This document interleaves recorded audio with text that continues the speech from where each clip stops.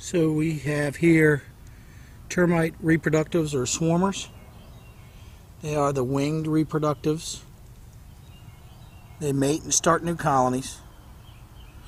And the easiest way to tell, if you really look at them, is their wings are twice the size of their body. And they only have one segment. Where an ant is segmented, the termite winged reproductives are non-segmented.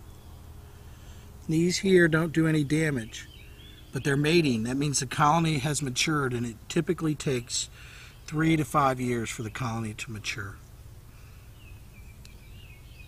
So, if you see anything that looks like flying ants,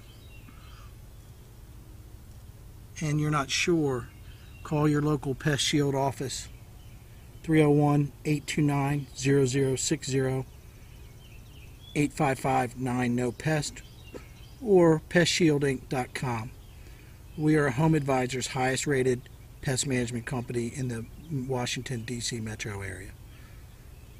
Thank you.